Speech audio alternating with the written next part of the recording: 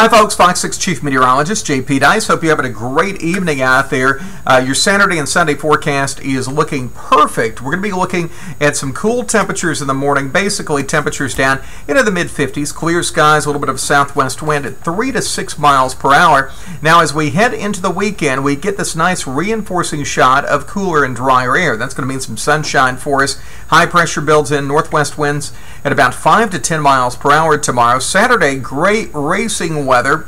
Sunday, Geico 500. Sunday 1 p.m. temperature coming in right around 71 degrees. Plenty of sunshine. Now, as we head into Saturday, if you're going to the game in Tuscaloosa, Alabama's taking on Texas A&M.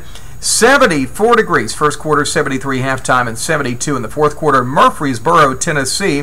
UAB in MTSU, 62 degrees. And first quarter, partly sunny, 61 halftime and 61 during the fourth quarter. Tomorrow, northwest winds at 5 to 10 miles per hour here locally. Temperatures kicking in all the way up into the lower to mid-70s. So it is going to be fairly mild out there. And your forecast over the next 7 days staying dry with temperatures in the lower to mid-70s. Some cool mornings and mild afternoons. Of course, weather updates all the time. You can find us right here on Facebook and Twitter. Fox 6 Chief Meteorologist JP Dice.